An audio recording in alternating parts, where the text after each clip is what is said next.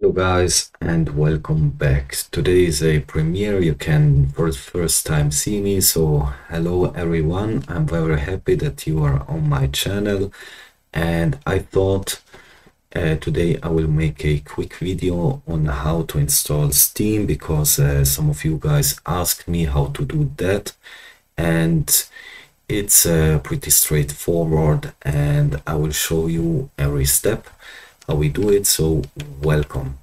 Now the first thing is I will show you how it will look. For example, I have here Dota 2 open, and I will just do a demo.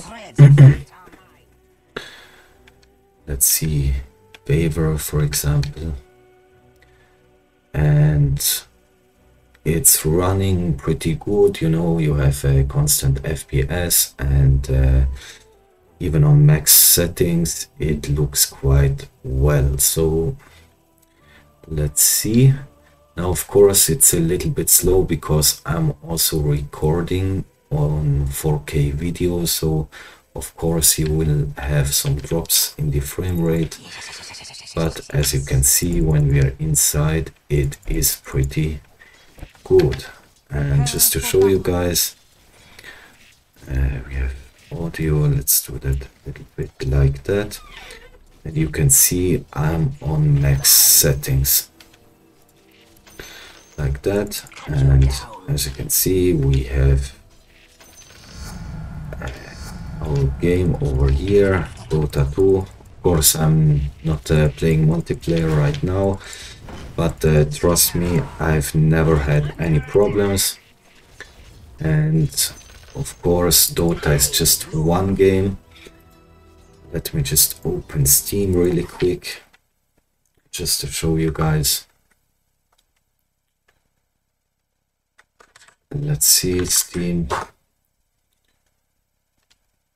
And as you can see, you have here the full Steam library, because Steam decided to make Steam available on Linux. So they have ported all the binaries to the Linux runtime, and that's why you're able to download every game that is available on Steam. Now, how did I do it? Basically, I just followed the Arch Wiki, and I will just show you. Let's see. So you can see there is an article, Steam, and it goes step by step what you need to do to install it, and we will do that together. So the first step is enable the multi-lib repository. Alright, so what you will need to do is you will go, you need the administrator rights, so sudo nvim or vim or any text editor you're using, etc pacman.conf, and then you can search for multi-lib, as you can see, and then probably on your system these are actually commented out like that, and all you need to do is just uncomment these two lines over here, and you have to save the file. And then you have to run sudo pacman syy like that, and now you have, as you can see, oops, I'll do it again. As you can see, you have here multi-lib. So multi-lib basically allows you to run 32-bit programs on your 64-bit operating system. So quit out of that. Then the next thing we will need is we need 32-bit version OpenGL graphics driver. So you can click on this link, and you will see here a command. You can just copy, paste it over here.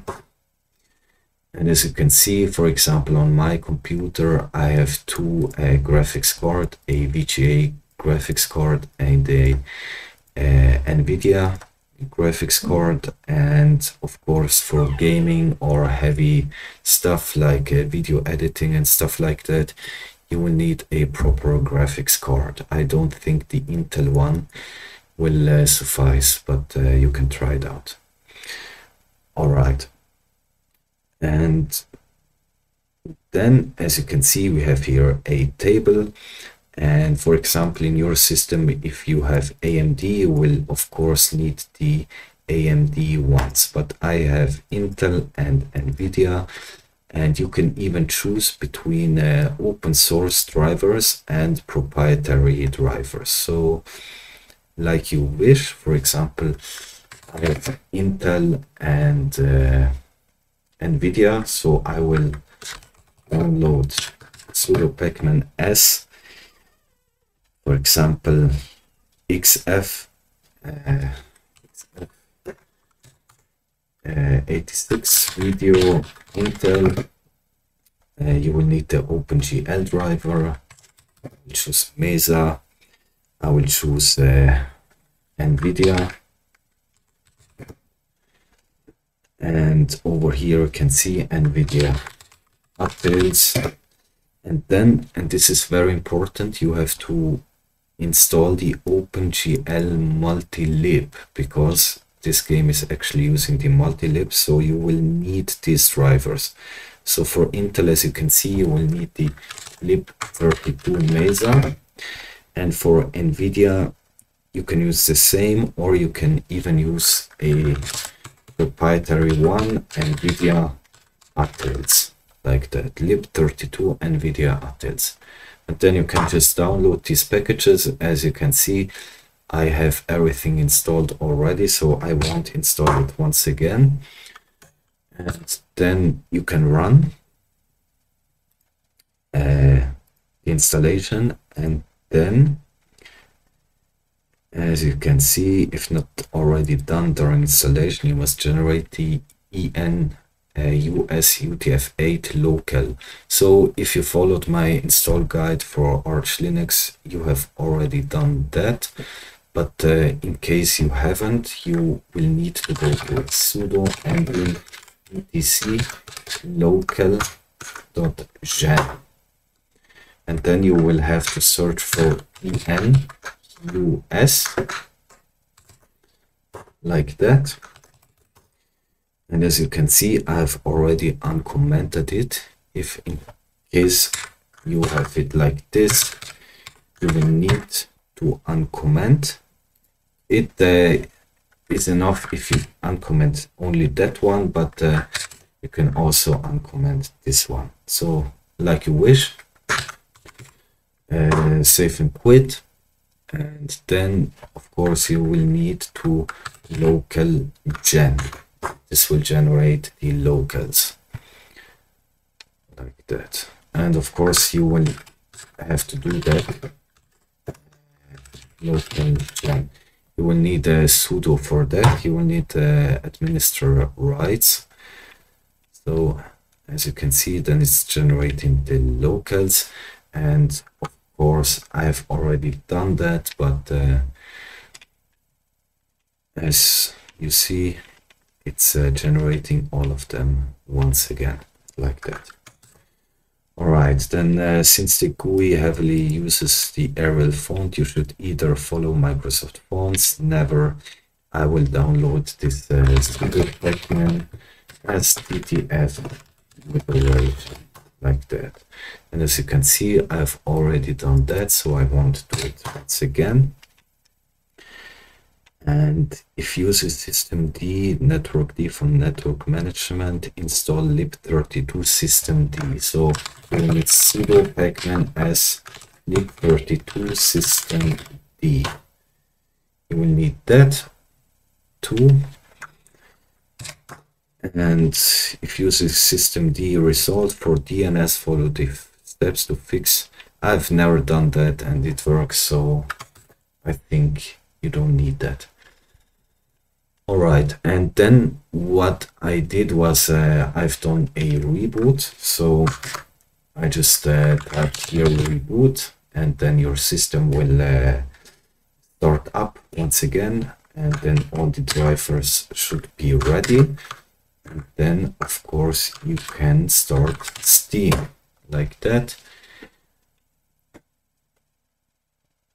Of course you can use the menu, you can use it or start it out from the terminal, so like you wish.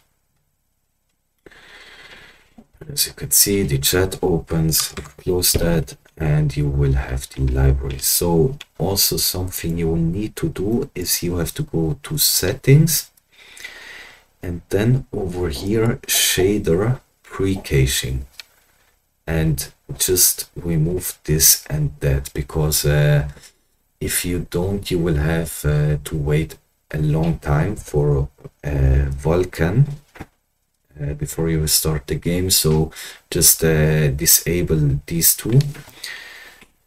And also what I faced an issue with, I'll show you what I mean.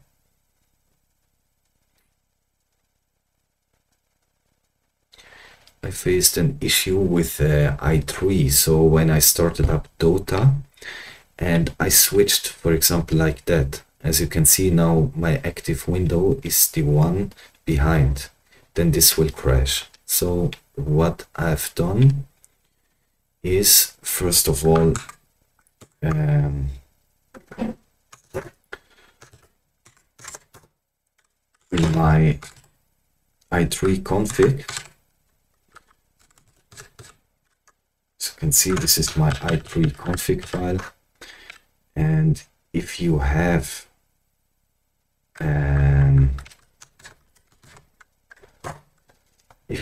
this floating minimum size and floating maximum size, do the floating maximum size the size of the screen, and this you can find out by running xrender like that. Now I have a dual screen, I have two screens connected, but I will just use the first one. They are the same resolution anyway, so I did 1920 by 1080 like that. The maximum and the minimum doesn't matter that much. So this is just in case you will have some troubles with your window manager. And as you can see, we are inside. I can go full screen. I can quit out of full screen. I can move it around like that. And it's working pretty fine. As you can see, everything is working pretty good. And to be sincere, I didn't try out any games except for Dota, so I don't know really, but I just expect that everything will work fine. And that's basically it. Thank you so much for watching the video, and see you next time.